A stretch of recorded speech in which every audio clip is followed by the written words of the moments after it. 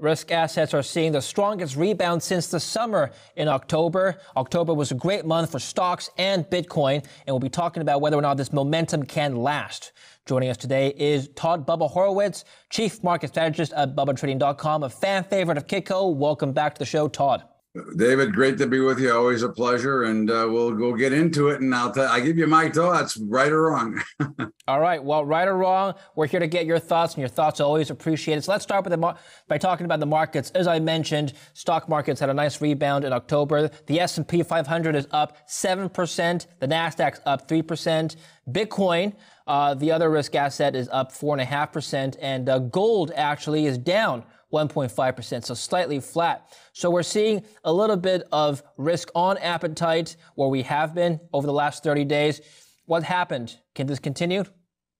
Well, I think it's interesting. It's an interesting question, and I don't think we can answer it correctly yet. I mean, I will tell you that at the moment, based on my algorithms, I'm long the markets here right now. I'm not really thrilled.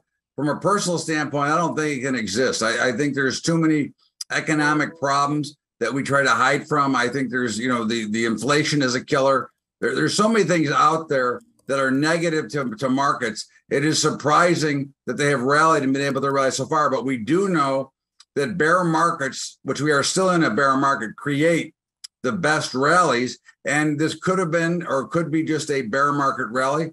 But one of the big problems we're seeing here, David, is a real lack of liquidity in markets. And I think a lot of that has to do with the news items coming up this week, which is FOMC jobs, and of course, a week from Tuesday, the election.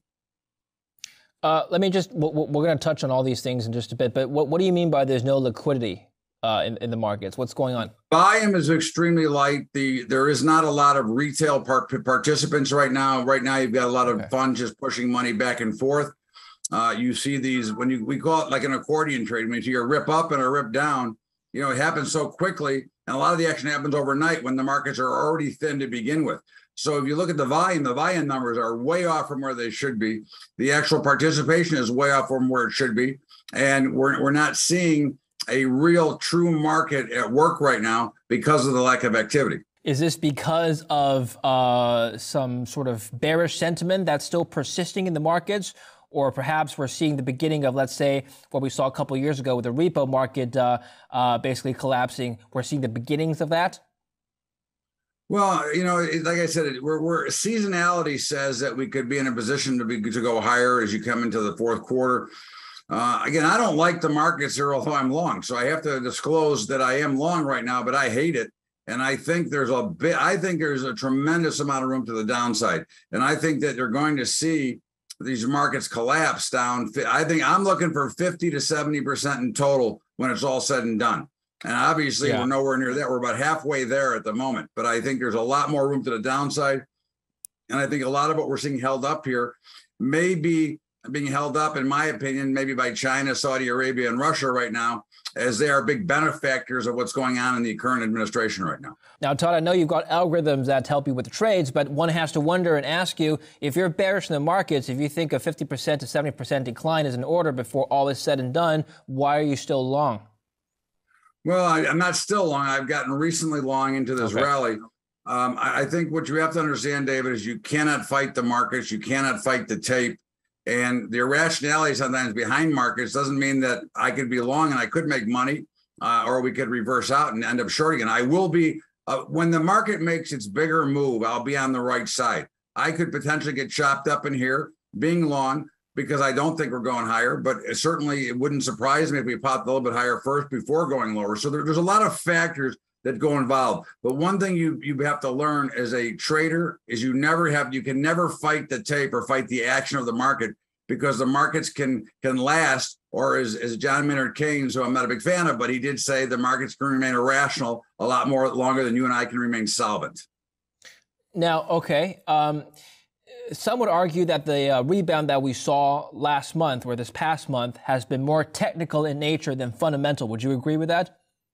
Yeah, I would think so. I would think it was more of a dead cat bounce or a short covering rally. You get so many shorts get on board into a market and suddenly they stop going down. Well, the buyers start to come in and they force the shorts to cover which creates the panic buy, which is more or less, I think, what we saw. And in our business, we call it a rip your face off rally. Okay. Inflation expectations continue to fall, Todd. Is this going to ultimately bring down interest rates, which would, in effect, bring back the equities or risk on appetite for the equities?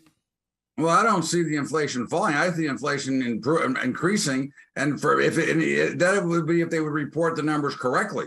They don't even report the numbers correctly. Again, the average family, other than a major emergency expense, spends most of their money on food and energy, which they give very little weight to. And for example, the CPI. Now, oil is not coming down. It may be lower now, but it's going back up, and we are still 3 times higher than we were 2 years ago. We're still paying $4.50 to $5 a gallon. Food is ridiculously high, and that's if you can get it, because of course the supply chain issue is there. And then you want to talk about that there's a potentially, and I don't have facts on this, but I have innuendo or rumor, which is that there's only about a 22-day left supply of diesel fuel, which is how the trains run and the trucks run. And if you can't deliver the goods, how are we going to eat? So to me, inflation is going to the roof, and the Fed is dead set on getting this 10-year notes probably somewhere near 5 to 6% before it's all done. They'll be raising rates on Wednesday. You can bet on it. Yeah, no, this wasn't just rumor. There were reports all over the internet. Media headlines have been talking about the diesel shortage, supposedly only 25 days left as of a few days ago. Interesting to see how that's going to be resolved. So yeah, you're absolutely right. There's definitely supply side squeezes that will keep prices up. But what about, I've heard this argument, what about on the money supply side? If you buy the argument that the increase in the money supply over the last 2 years was largely a big contributor to inflation, well, the money supply is actually on its way down. It's been shrinking. Is that going to tame inflation down the line, you think? Absolutely not. There's no way that they can get away from inflation right now. We have been set up to fail. We have been set up to have prices go through the roof. Okay, number one, if the United States does not go back to reproducing and redrilling their own oil, then our prices are not going to come down in oil, which is 80% of the economy is based around fossil fuels, whether it be to deliver the goods or to make the goods. Because again, all the plastic that we use in this country are made with fossil fuels. So if you do not create your own production and keep oil at $30 a barrel, then inflation is going to run away. Because do you think Saudi Arabia is going to sit back and hold off?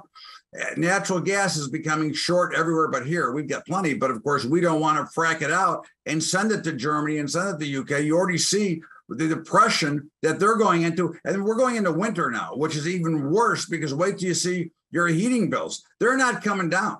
And with the high cost of rates now, farmers, and let's start from the food chain, farmers are the producers. Okay, they've got to borrow money. They don't pay the base rate that you or I might pay to borrow money. They pay over because they're considered risk assets. So the input cost to produce this food is going up. And then tied to that, a food shortage, which is here already, and it's going to get worse before it gets better. I can't help but notice your poster behind you. You can have results or excuses, not both. So if you're saying that the government can't deliver the result, which is lower inflation, which is what presumably most people want, what is their excuse then, according to your poster, for allowing this to happen? Well, my excuse is that the progressives hate America. My excuse is that they're trying to destroy the American middle class. I mean, when you look at some of the things that we have done here, okay, when you just stop drilling oil, for example, okay, and you out of nowhere, and you have no plan to get the green energy, which is fine. You want to get the green energy? Great. I don't believe in it, but great. You want to get there? Tell me how you're going to get there. Fix the power grid. The power grid could not support it. You saw the story in California. Buy a Tesla on Monday, but you can't charge it till Monday night after 9 o'clock. The power grid is not set up to handle what they want. Give me a plan. In the meantime, don't break the middle class with this high inflation while you're buying oil from Saudi Arabia and draining your SPR and giving that oil to China, when you have to defend your own country first and your own people first, which they have totally not done. They're looking for the Great Reset. They're looking to bring this country to the middle class to its knees and come to a two-class system. Because when you look at it, they destroyed small business. All right. You've got no competition for Walmart and Amazon. You've got no competition for Google, no competition for Facebook. So where does it end, David? That's the problem. You eliminate competition, that eliminates small business. It eliminates the appetite for capitalism and to grow further. You said they're preparing for the Great Reset. The Great Reset of what exactly, Todd? I think that we're having a organized central bank Federal Reserve thing to break down to come to a one currency, a digital currency, a world currency that will then give them total control of how they want to print and spend and pay the money, because there'll be no more printing. They'll push a button, but not only that, they'll be able to track every move you make from the time you're born to the time you die.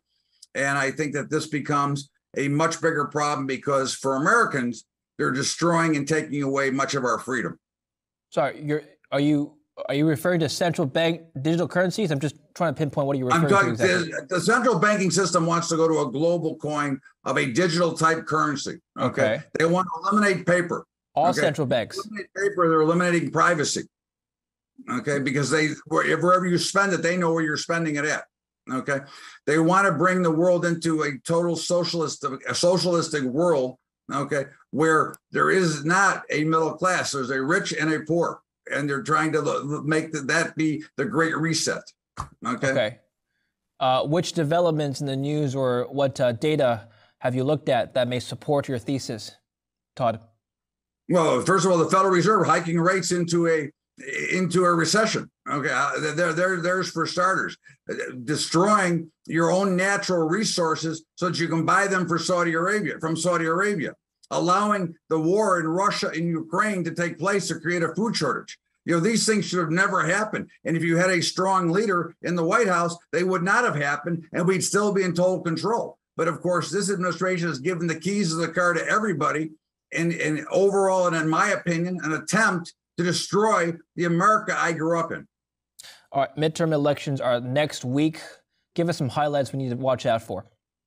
Well, I mean, listen, historically, the House changes going into that no matter who's in office, no matter how good they are, the House changes sides.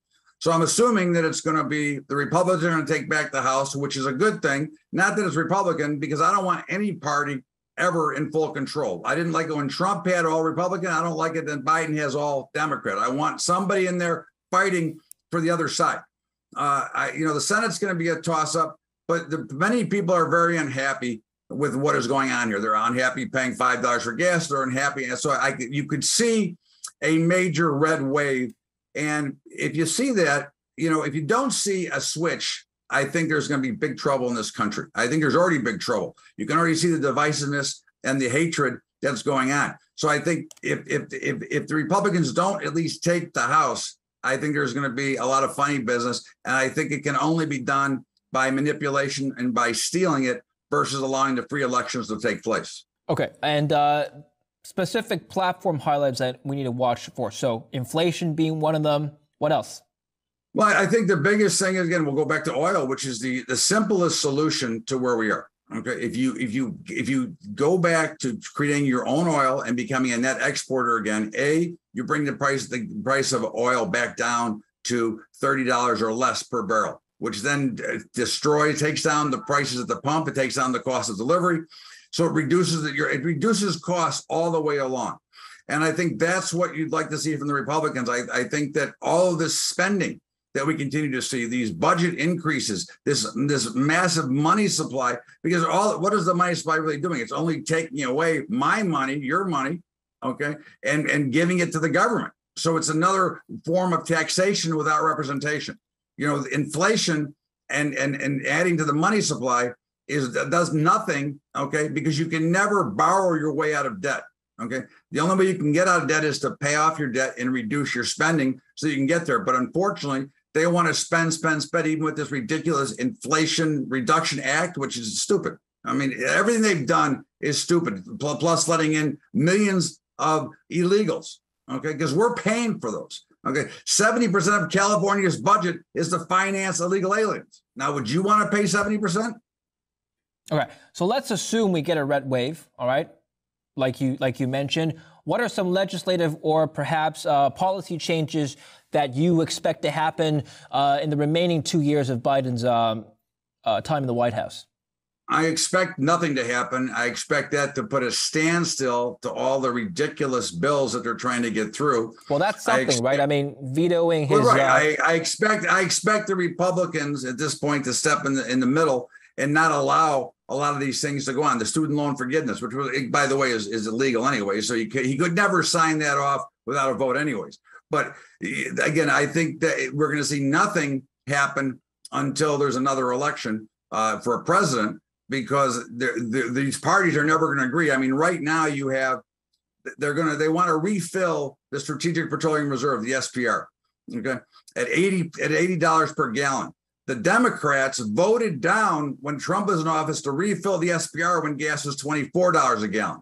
But to drain the SPR to 50-year lows is stupid anyways, because that oil is supposed to be there for wartime, not to lower the price of gas at the pump, which it hasn't done anyways. Yeah. So what about foreign policy? You think Ukraine aid, giving aid to Ukraine? Biden was reportedly frustrated at Zelensky on a June call earlier this summer about how ungrateful the Ukrainian president was. He later came out and publicly thanked America for its efforts. But there's been some pressure on Biden to stop giving aid to Ukraine. What's going to happen with that, you think? Well, he should stop giving aid to Ukraine. First of all, they needed to stop this war before it ever happened, which it should have been done. If you had a leader that had any stones, this war would have never happened. Okay. Russia is partying and celebrating, making more money than ever with what's going on, because they're holding up everybody for natural gas. They're holding up, they've got the world by the tail right now, because they're in total control of the supply of natural gas to Germany, to the UK, and that needs to stop. Okay. And giving money to Ukraine for what? So that these politicians can scarf off the top and put more money in their pocket. I mean, remember, every bill that gets passed, which is what's wrong with our government in both sides of the aisle right now, is everybody wants to pad something in so they can get a little piece for themselves or for their lobbyists. And that's the bigger problem with the entire system right now, which is why they need to go to term limits. That's a story for a whole nother day. But at the end of the day, right now I'm looking for a freeze, and I'm looking for a potential to go back to producing our own oil and becoming a net exporter once again. I think that's a possibility if you can get a Republican House. Okay. Switching gears a little bit, I want to talk about another piece of news that's been making headlines. Twitter is now going private because Elon Musk just successfully bought out the company after months of back and forth and legal battles and whatnot. But he did close the deal, and Twitter is going private. He fired the top 3 executives of the company. Supposedly, they were going to get a golden parachute of triple-digit millions. That isn't really happening anymore because Elon Musk said that there was just cause for firing them. They misled him on reporting vital data on Twitter, including how many spam bots there actually are on the platform. And so now apparently they're getting let go without any severance. What's your take on all this? Thank God for Elon Musk. I love a guy that stands up. First of all, he's brilliant, right? I mean, he's a little quirky, but he's brilliant. All right. And I think he's doing the right thing. You can't continue to cover up and hide underneath the carpeting everything that goes wrong. And if they legitimately are breaking or violating with the information I gave them, then they don't deserve to get a severance package. We already know that the social media in this country has been more to the left than to the right. It hasn't been center, because if you have a conservative opinion, they take it down on a regular basis. And this is where I think that Elon Musk is stepping up. And so if the people that are getting fired that were supposed to get the golden parachute, but they were violating what was supposed to be done, then they have no right to get the severance package. In fact, they should get a jail sentence and not a severance package. Yeah. Elon Musk has repeatedly said that his goal over this deal was to bolster free speech. He said, "I am against censorship that goes far beyond the law. If people want less free speech, they will ask government to pass laws to that effect." He said that Twitter should be more reluctant to delete things, to your point. But just to play devil's advocate, aren't you concerned that one of the largest social media networks in the world is now a private company, essentially owned by one person? Wouldn't that, present problems to free speech in itself? Well, I think it's owned by one person and his investors, and he's still got to have a board. He's still got to report private or not. And I think that, again, the people will speak. If they don't like what he's doing, they will not fund him. He will not make money with his platform. So I think that's where the free market has to take place, because if I don't like Twitter because they're not posting things or they're posting too much, or if they're putting hate speech up, which they should not, that's the only thing that should be censored is stuff like Kanye West did. Okay, that should be censored because that's hate speech and that's creating riots. But normal commentary should never be censored. But the consumer will say if it's good or not. If the consumer doesn't like what Elon Musk is doing, they're going to knock off of Twitter, and they're not going to have his advertising dollars, which is how they make money. They don't make money any other way. So I have no problem whether it be private or public, because even public companies are pretty much private. I mean, Amazon may be a public company, but you know who runs it, right? Jeff Bezos runs that company, no matter what we think it is going on. So to me, it's the consumer will say whether or not they should be in business or not. You don't own any Twitter stock yourself, full disclosure? I do not. No, I didn't. I played with it a little bit, but I hated it. And when they went to all the blocking everything, I just got rid of all of it. I had no desire to be a part of it. But if I could buy it now with him in control privately, I would buy it back. You voted with your feet. You walked out, literally. I walked away, baby. You walked away. It's interesting because stock actually did pretty well this year. I think in light of the news that Elon Musk was participating in this buyout. It's been rallying in the last half of the year, despite the tech sector overall doing poorly. And last note on this, what about the changes that Musk proposed or is proposing? He's, making all sorts of polls on his own Twitter, asking people what he should do about it. One of the changes he wants to make is to make this sort of a multi-dynamic platform. He wants to introduce payment methods to this. He wants to potentially look into charging people with verified accounts a monthly fee. The fee needs to be determined, of course. I'm personally against the last one. I don't want to pay $20 a month or whatever he's charging just to keep my blue check mark. Anyway, how do you feel about some of these changes that you've been hearing? I think changes are good, but I think, very much similar, let's say, to Amazon Prime, the market will tell them if it's reasonable or not. People aren't going to pay because they have to. If they think that it's worthwhile and his changes are worthwhile and he cleans it up, it may very much be worth the $20 a month or whatever the number happens to be, right? Right. So I think the market will tell him if it's a good do or not a good do, but certainly change is needed at Twitter. And certainly as a payment method, it could be very good. I mean, there's a lot of payment methods out there, but none of them are very good. And since he was the designer of PayPal in the beginning, he may be able to do a better job here, because PayPal, when he was in charge, was a hell of a lot better than it is today. Todd, good talk. And always a great pleasure, David. I appreciate it. And thank you for watching Kitco News. I'm David Lynn. Stay tuned for more.